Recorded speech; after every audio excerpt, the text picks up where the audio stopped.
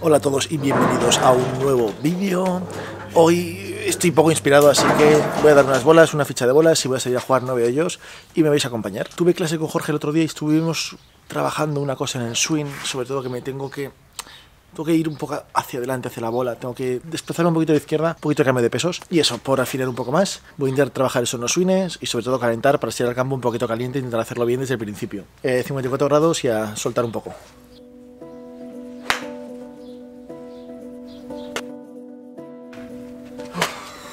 No me está gustando nada de nada. A cambiar un palo un poco más largo, a pegar el 8.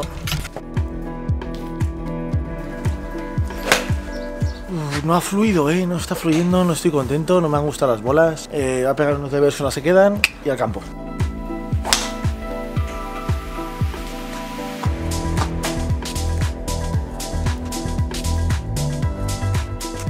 ¿Sabéis lo que es pegar bolas para desestresarse? Pues esto mismo. Pues a jugar. Hoy es un día que estoy jugando en verdad porque tengo que grabar vídeo para este domingo, porque si no, no hubiera tenido pensado jugar ni grabar vídeo. Pero bueno, cosas buenas de tener el canal, que al final uno se obliga a jugar al golf y eso siempre es muy bueno.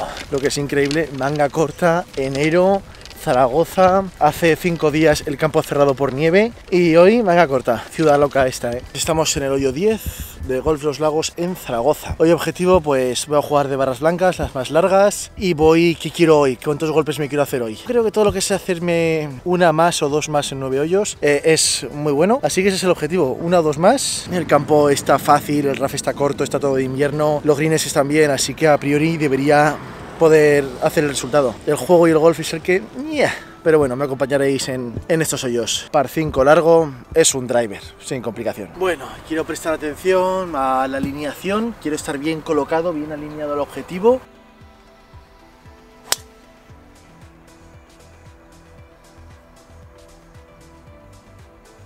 Lo he pegado muy bien.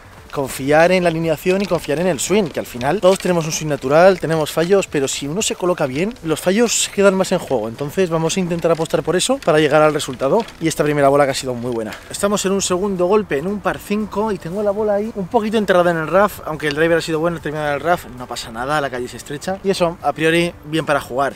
Cosas a mi favor todas, porque a green pues tendré 250 metros a green, no tengo palo para llegar ahí, así que es un golpe de colocar. Y puestos a colocar, no voy a pegar ni una madera, ni un híbrido, ni un hierro 4, ni un hierro 5, porque al final quiero conseguir un buen contacto, quiero hacerme el hoyo sencillo, y para eso voy a coger un hierro 6, que debería ser capaz de meterlo en ese rough sin problema, para jugar, hacer metros, poner una bola en calle, dejarme aproximadamente 120 metros de tercer golpe para dejarla en green. Y ahí espero estar en la calle para poder intentar ser lo más preciso en el tercer golpe. Hierro 6 a colocar a calle, ya está, objetivo ancho,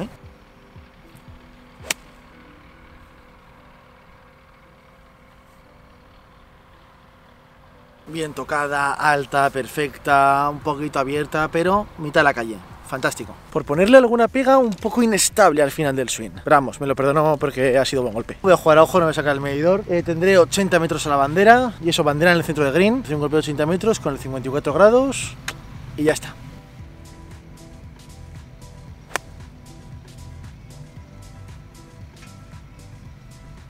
Muy corta, está en el principio de green, ahora encima ha botado corta, ha vuelto para atrás en el bote. No sé si el golpe no ha sido 80 metros, a lo mejor lo he hecho muy flojo. O lo he medido mal. En cualquier caso, green, 2 pads par y al siguiente hoyo. A ver si salen. Un poco misterio ahora, tengo un pad largo, objetivo 2 pads y gracias.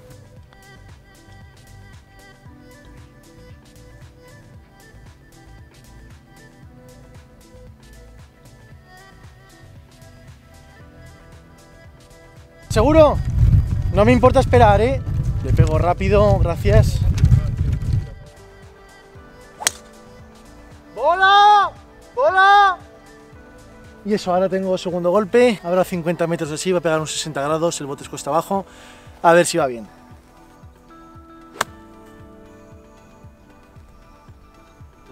Ha podido ser muy buena. Pad de Verdi, a ver si entra. Se cae. Bueno, hoyo que me han dado paso, he intentado jugarlo rápido, he hecho un par, así que bien. He salido de barras amarillas, he hecho un poco de trampas, pero porque tampoco hay que ponerse tonto con estas cosas. Y más cuando vas a hacer, por lo menos durante el juego del hoyo, vas a hacer esperar a alguien. Hoyo 12, par 4 largo, fuera de límites a la derecha, es un dogleg. Objetivo, buen impacto, buen driver y sobre todo alineado correctamente en el tee.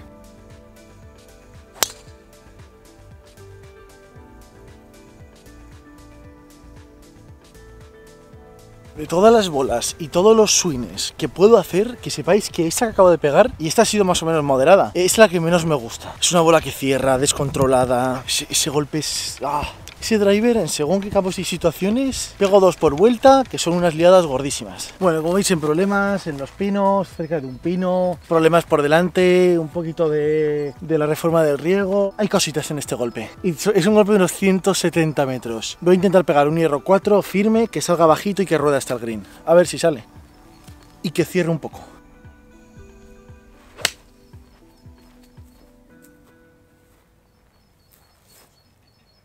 No la he visto, pero mi sensación es que cerraba más de la cuenta, así que estará green, a la izquierda de green, ahora veremos. Lo que había sentido es lo que ha ocurrido, he fallado la bola aquí a la izquierda, tengo un chip que aún tengo que hacer metros por el aire y luego la bandera está encima de un huevo, es un golpe complicado, pero es un golpe para lucirse también. Voy a intentar hacer un chip con el 54 grados, que bote un tercio en el camino dentro del green y el resto que lo haga por el suelo, a ver qué tal sale.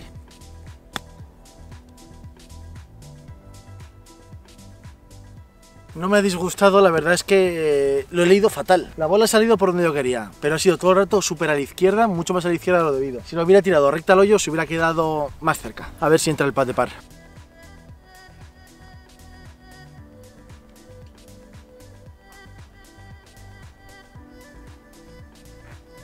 Hoyo 13 par 5. Joder, hacía mucho que no me venía tan atrás en el tee. Con un buen driver y un buen segundo golpe puedo llegar a green de 2 golpes, que sería ideal. Y eso, pero entre las barras blancas y que hay un poquito de viento en contra, pero bueno, también tengo la distancia, así que no sé de qué me estoy quejando. A dar un buen golpe.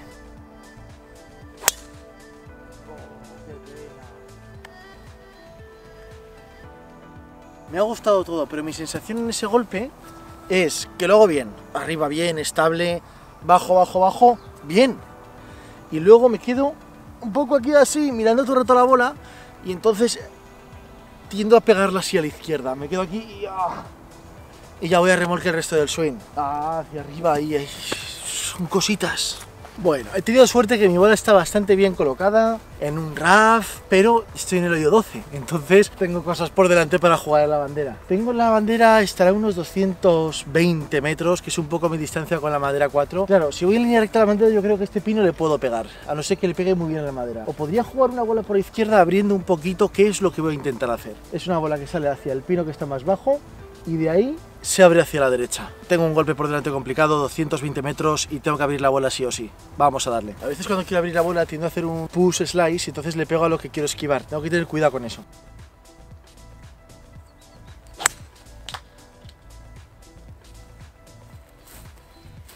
No ha salido por donde quería.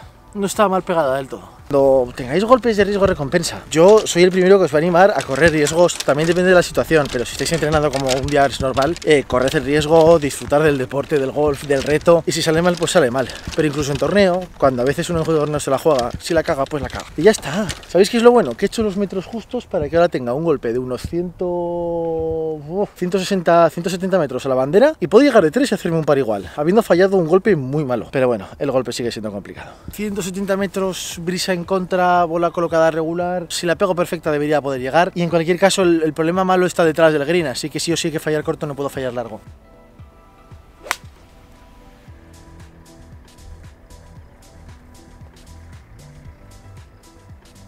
La he pegado perfecta y aún así creo que ha sido corta. Me he equivocado de palo claramente. Me he quedado muy corto, eran 1 o 2 palos más. Pero oye, el golpe ha sido bueno, que es lo importante. Tengo un chip, he cogido un hierro 8. Quiero que la bola bote pues a un tercio del camino de la bandera y ruede hasta la bandera. Me he pasado el green, fatal, qué golpe más malo, voy a repetirlo.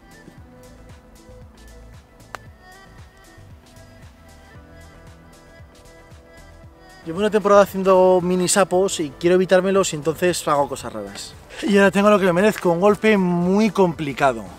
cuesta arriba, una zona con poco césped ahora mismo, acaban de hacer obra por aquí al lado, una bandera corta, sin sitio. Voy a patear. Tengo 2 pads para bogey que lo firmo ahora mismo. Pues no sé yo si haremos el bogey, ¿eh?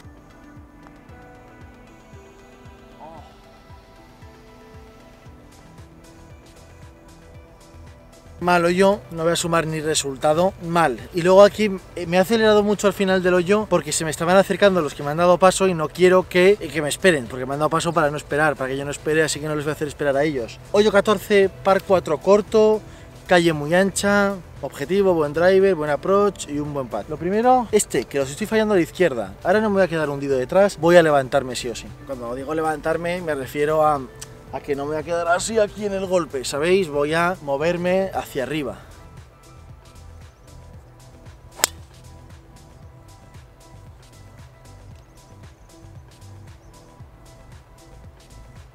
Así todos los drivers, por favor, tampoco pido tanto, ¿no? Bueno, como veis, aceptando los errores, intentando aprender de los errores, cómo está el swing, por qué se ha producido este error, qué puedo hacer para mejorarlo. Todas esas cosas son las que hay que pensar durante las vueltas, durante todas las vueltas de entrenamiento, de campeonato, normales. Si uno lo está haciendo todo el rato mal, hay que cambiar algo. No puedes profundizar en el mismo fallo todos los golpes. Y yo por eso siempre digo que cuando uno está yendo a clases de forma regular es más fácil autocorregirse o probar cosas nuevas, correcciones que te ha hecho el profesor. Para eso sirve muchas veces ir a clase. Y lo importante es que ahora tengo un golpe de unos 70 metros habrá más o menos, con un bunker en medio, bandera corta. Voy a pegar un 60 grados entero a ver qué ocurre.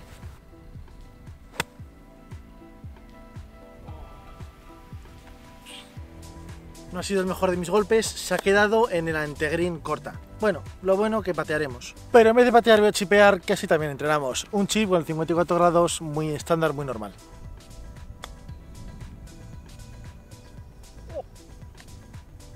Ha pasado muy cerca del hoyo, pero se ha ido ahora un pelín larga. Queda un compromiso para salvar el par.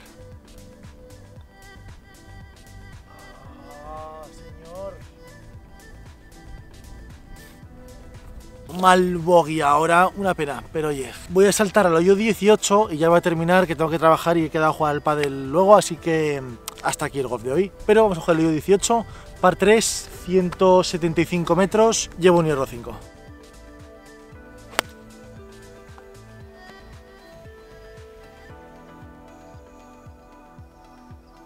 Voy a pegar otra, no me voy a quedar con este golpe.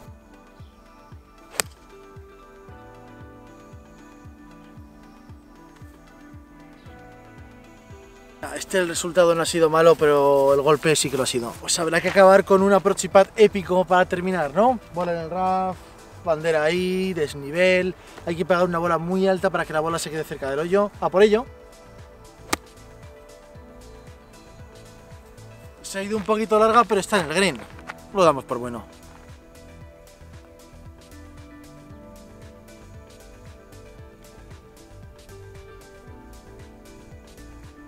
Ha terminado siendo un par bastante bueno. Anda que vaya churro de pad que acabo de meter, joder. Día de golf cumplido, unas bolitas al final. Esto suma hoyos, suma golpes, suma experiencia y todo ayuda a mejorar. Y eso, esto ha sido todo por hoy. Si te ha gustado el vídeo, suscríbete. Ponme en los comentarios qué opinas de mi golpe, de mi swing, de mis decisiones, que siempre es muy interesante leerlo, de mis tipos de golpes. Si quieres ver algún vídeo también, abajo en los comentarios, que los leo y los respondo todos los comentarios y que ayuda un montón. También darle like al vídeo y sobre todo, si no estáis suscritos, suscribiros, que es la mejor forma de apoyar el canal. Esto ha sido todo por hoy y que nos vemos muy pronto en un nuevo vídeo. Hasta luego, chao.